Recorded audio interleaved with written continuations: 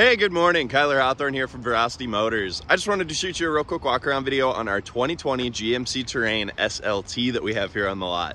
This one has about 67,000 miles on it. We've got it Veracity value priced at $23,863. So I'll go ahead and show you the overall condition of it, some of the awesome features that are on it, and everything like that. All right, here it is, the 2020 GMC Terrain SLT. This is a super nice unit, got a really good all-wheel drive system on it and very fuel efficient as well. Got that 1.5 liter 4-cylinder turbo in it, and it makes about 28 miles per gallon out on the highway, so very fuel efficient for its size.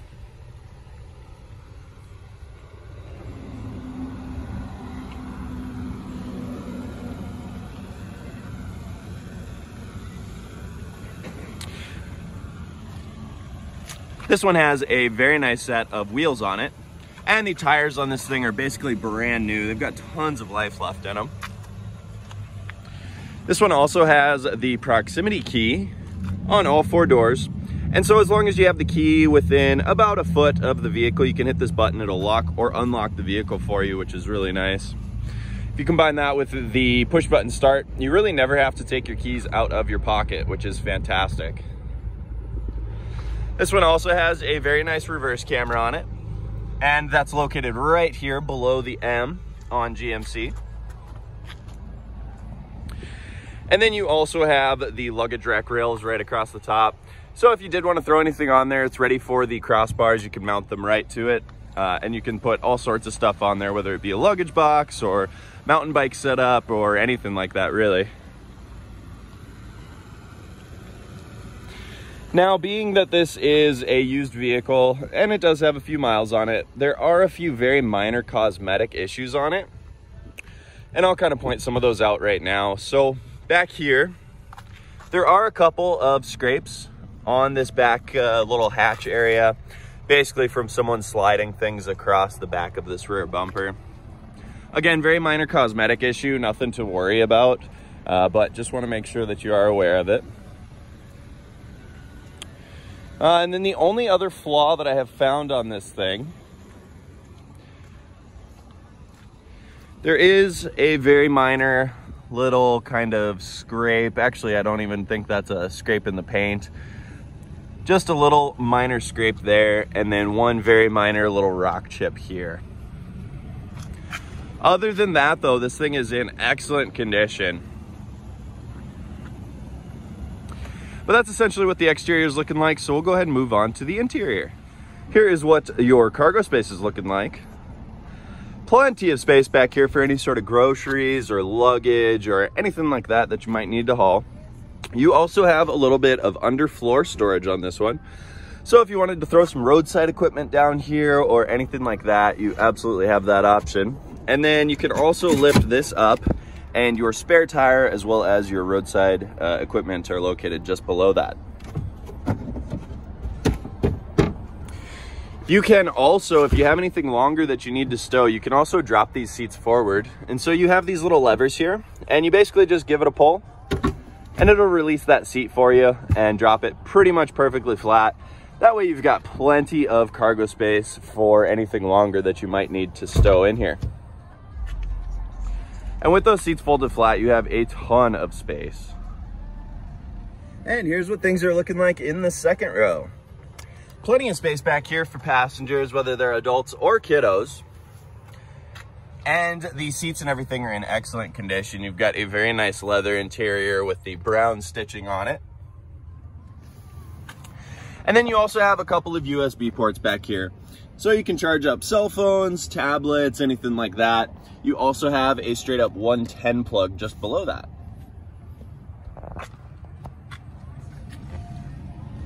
And here's what things are looking like up front. Again, very nice black leather interior. Got that brown stitching, which really helps break that black up and just gives it a very nice look. And again, the seats and everything are in excellent condition. No tears, no stains, no wear marks. Absolutely nothing of that sort. And then all of your seating controls are going to be just down here on the side of the seat. So you can move the seat forwards, backwards. You can also adjust the seat, whether you just want the front half to come up or if you want the whole seat to lift up. You can also adjust the backrest with this little lever here. And then you've got these buttons here for your lumbar support. And here's what things are looking like from the driver's seat. You'll notice right off the bat, you have a very nice gauge layout on this one and a very nice digital center stack on there. Lots of good driving information that can be displayed for you on that center stack. If you'd like to change the information that's on there, all you have to do are go to these little arrows on the right side of the steering wheel, and you can shift through all of the different pages that are available, and you can see all sorts of different information. If you get to a page where you want to see more information, all you have to do is go up or down with those little arrows, and you can shift through and see all the different information that you need to. Couple more buttons here on the steering wheel. So you've got your voice recognition assistant. You've also got your cell phone button, so you can answer or end phone calls with the button there. And then you've got your pre-collision detection system on here as well. Over to the left, you've got your cruise control settings, so you can turn your cruise on or off with these buttons here. You can increase or decrease by mile per hour with the plus or minus. And then you can also set the cruise control at whatever speed you'd like to go. Just behind the steering wheel, got a couple different multifunction switches here. So you can adjust all of your windshield wipers with this right stick, and then you can also adjust your rear wiper with this little dial here on the end. And then on the left side, this is going to control your brights as well as your blinkers. So this one has the automatic brights on it, so they will actually turn on or off if there's any sort of incoming cars or anything like that. They'll shut off for you, but once you get over a certain speed, they'll actually just automatically turn on for you, which is really nice. You don't have to worry about blinding people as you're going down the road at night. Over on the dash behind the steering wheel, you've got a couple different controls over here, and this is all going to be lighting controls. So you've got your headlights here in the middle. Of course, it's got the automatic mode, so they'll turn on and off automatically. You've got your daytime running lights, and then you can also just turn the headlights on manually if you'd like to. And then over on the right is going to be your fog lights. So with the push of a button, you can turn those on or off. Over on the left here is going to be a little pop-out dial, and that is to adjust the brightness of all of the screens and things like that in here. Over on the door, you've got your door locks up top here.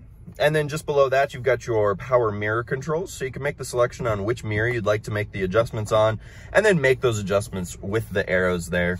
You've got your power window locks, and then you've got all of your main power window controls. Over in the center console area, this is what your entertainment section's looking like. So you've got a nice big 8-inch touchscreen on here. It's got all of the modern capabilities built into it.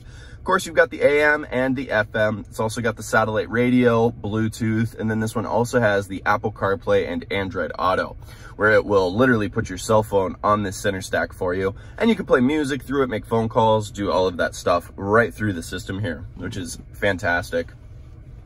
Like I mentioned before, this one also has a very nice reverse camera on it, and very nice, clear, no delays or anything like that. Really makes backing out of parking spots or garages or anything super easy.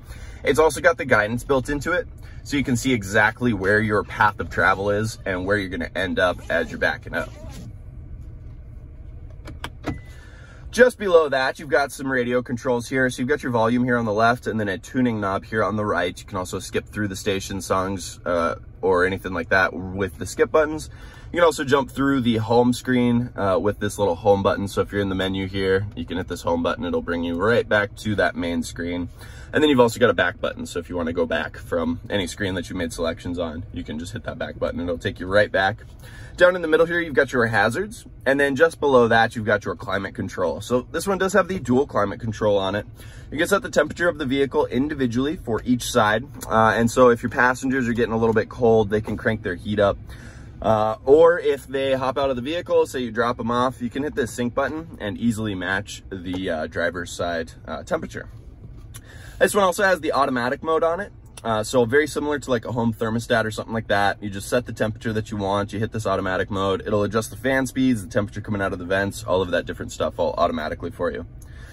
Here in the middle, you've got a couple of different zone selectors, and then if you want to manually adjust the fans, you do have the option with this little dial right here in the middle. Just below that, you've got your push button style shifter. So you've got your park, neutral, and low. And those are all going to be push buttons, and then your reverse and your drive are both going to be pull-out buttons. It really helps clean up the interior and gives you a lot more space for storage and things like that throughout the center console. Speaking of storage, just below your shifter, you've got a nice little cubby here. You've also got a couple different USB ports for charging, as well as an auxiliary port, and then a standard 12-volt plug here for any accessories that you might have. Just below that, you've got your cup holders, and this is what your key would be looking like. This one does have the factory auto start on it, so all you have to do is hit the lock button and then press and hold this auto start button here in the middle, and it will start right up for you. Super nice during winter. Just behind all of that, you've got a couple more buttons here. So on the left side, you've got your heated seats for your driver, and then heated seats for your passenger over on the right. And then in the middle, you've got your terrain management system. So you can shift from 2-wheel drive to 4-wheel drive to an off-road mode. And you can shift through all of that on the fly as you're driving down. As road conditions are changing, you can throw it right into that all-wheel drive mode and be able to travel nice and smooth and not have to worry about anything. Over on the left here, you've got your hill descent control mode. So it's kind of like cruise control, except trying to keep you going slow down hills and things like that. It's mostly used for off-roading, not really something that you'd want to use through town. But just behind that, you've got your lane guidance system. And so this vehicle will actually read the lines on the side of the road and help keep you in between those lines. Very nice safety feature there. And then just behind that, you've got another little storage cubby. This is what your center console is looking like. Plenty of space in here. You also have this little removable tray. And then, of course, you've got a couple of different USB charging ports just below all of that. And like I said, tons of space in here. And over on the passenger side, here's what your glove box is looking like. Nice big glove box, plenty of space for all your important documents and anything else you might want to stow in there. And then here is just another general overview of how everything is looking in the 2020 GMC Terrain SLT.